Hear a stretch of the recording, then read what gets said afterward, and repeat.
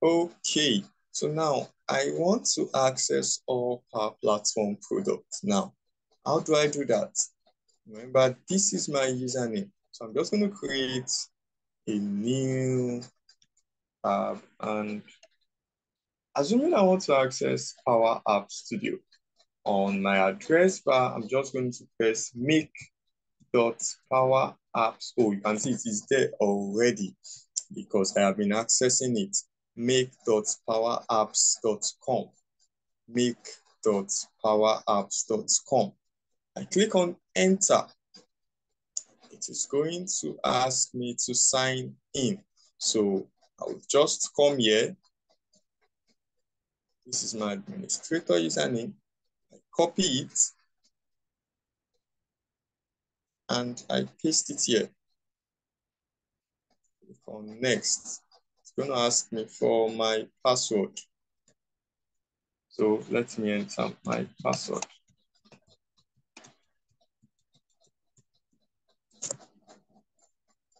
Sign in. Click on yes. Wow, so I am in Make.powerapps Studio. It is now loading.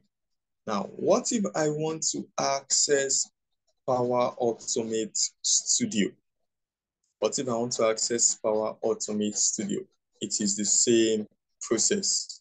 I click on OK.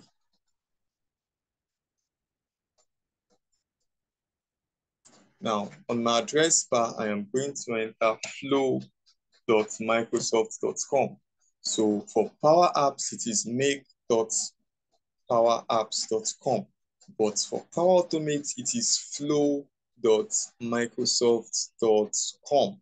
Make sure you take note. I click on enter. Let me take a look at my Power Apps Studio. It should be loaded by now. It is still loading.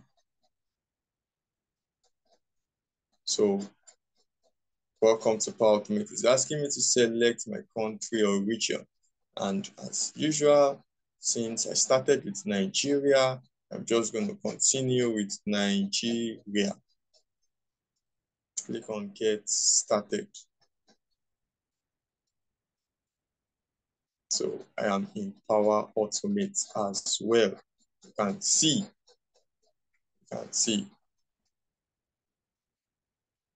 Yeah, so this is working. How about Power Virtual Agent? It's also the same thing. powerva.microsoft.com. Oh, you can see it's even showing here as web.powerva. Web.powerva.microsoft.com is also going to work.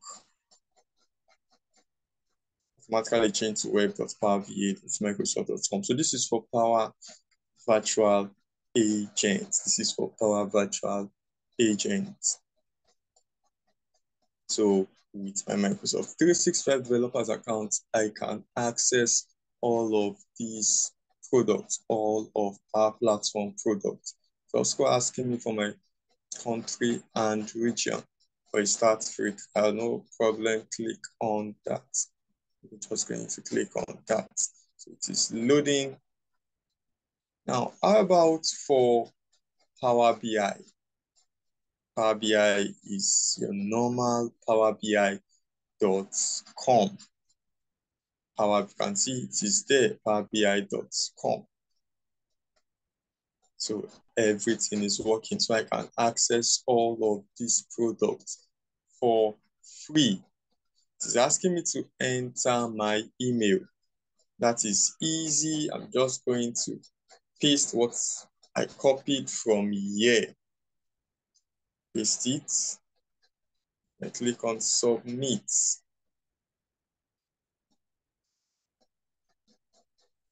Now I am logged in.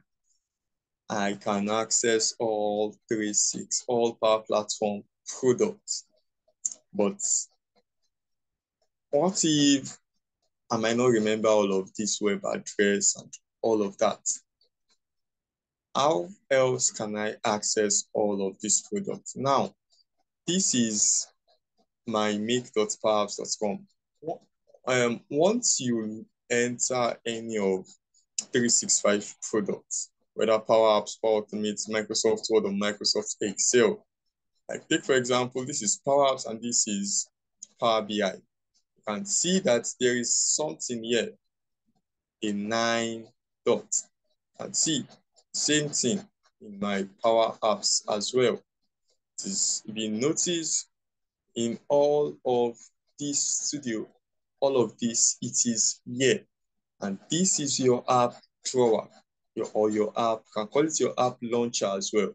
So once I click on it, I see all of my applications. You can see Outlook, OneDrive, Word, Excel, PowerPoint, OneNote. I can also see, if I want to see more, I click on Explore All My Apps. Explore all my apps. And it's just going to show me all my application. It's going to show me all my application. You can see Power Automate is here already. Power Automate is here already. I still want to see all my applications. You can see Power Apps is also here. Power BI is also here.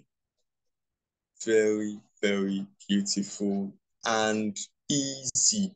Easy. So that is how you can create your Microsoft 365 developers account. Very, very easy.